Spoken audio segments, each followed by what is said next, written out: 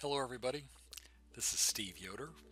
Welcome to week 13, our second to the last week of Legal Studies 246, the legal environment of business, here in the summer of 2017 at the UAB Collat School of Business. This week we are moving on to two new topics. The first topic will be environmental protection, and the other topic is protecting something else, protecting competition. Here are the items in the learning module for this week. As you can see, there is a set of learning activities for chapter 18 on environmental law and a set of learning activities for the next chapter on antitrust law, which is another name for the laws that protect competition.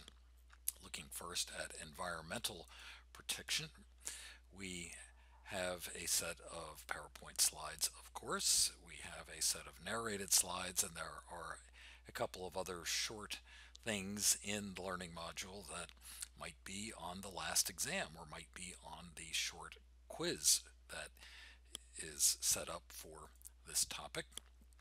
There are a great many things in the environment that can hurt us and our families, and we will be looking at all those things in the environment from the air to the ground.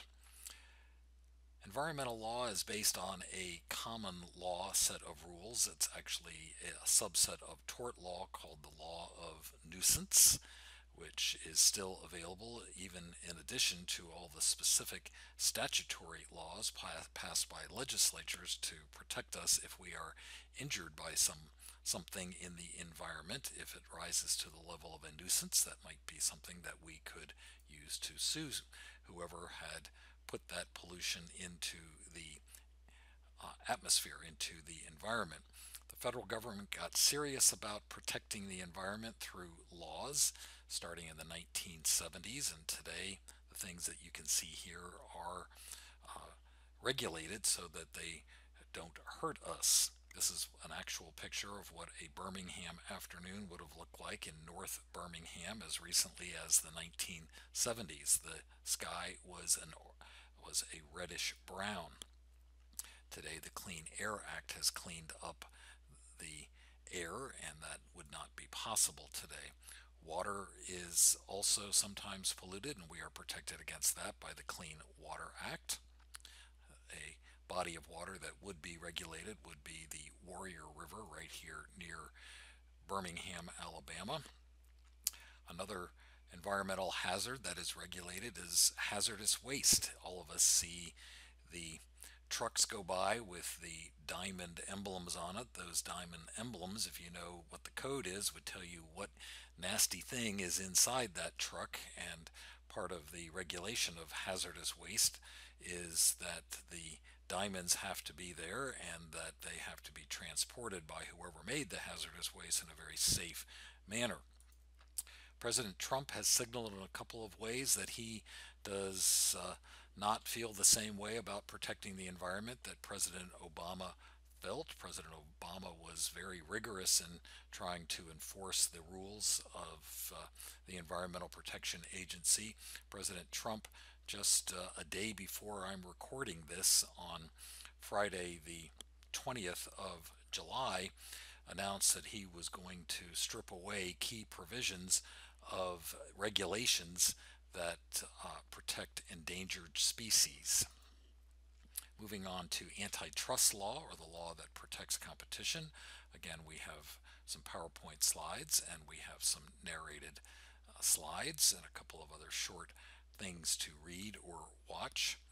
How would things be different if we did not have laws that protected competition? We looked at thought about how our lives might be different if there were no laws protecting us against environmental hazards. What about the laws that help protect competition?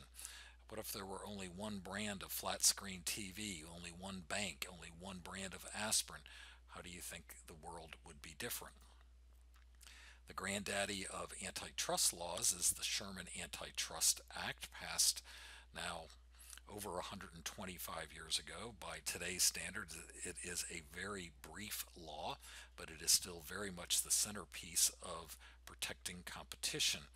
The Sherman Act, passed in 1890, Section 1 of that said that there cannot be horizontal restraints, such as agreements among competitors to fix prices. Here's an example of exactly that happening for for liquid crystal displays. An LG display, a big maker of flat screen TVs, using those displays was fined a great deal of money for having tried to conspire with competitors to keep those prices high. Here's another example. Bumblebee Tuna agreed to plead guilty in setting prices for tuna in May of 2017. Another thing that is prohibited by the Sherman Antitrust Act is acting alone to negatively affect competition. Conspiring with someone else is illegal under Section 1. Section 2 says you can't try to do that by yourself as a monopolist. That's what Microsoft was accused of in the early 2000s. Some of you are probably old enough, many of you are probably not old enough to remember that Microsoft used to make it possible only for Internet Explorer to be your browser if you use the Windows operating system. That was found to be an act of a monopolist, and today obviously is not the case. Here is an example from just 2 days ago. Here in July of 2018, the European Union has fined Google for being a monopolist, basically, for making it difficult for anyone to use anything other than Google products on its Android devices. Another law was passed several years after the Sherman Act that gets at things that will reduce competition, such as merging with a competitor.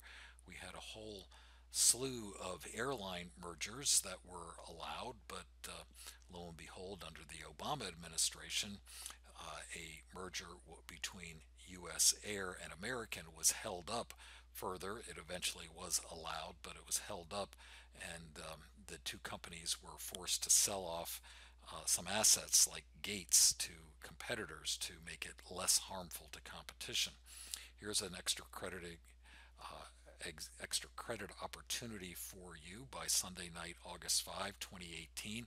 Tell me the result of the court case in which the court decided whether AT&T should be allowed to buy Time Warner. 2 points, have to send me a Canvas mail message.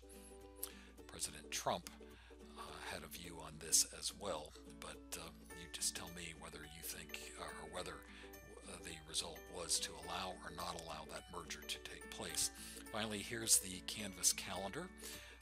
You can see that we have our employment discrimination quiz due on August 5, 2018 at 11:59 p.m.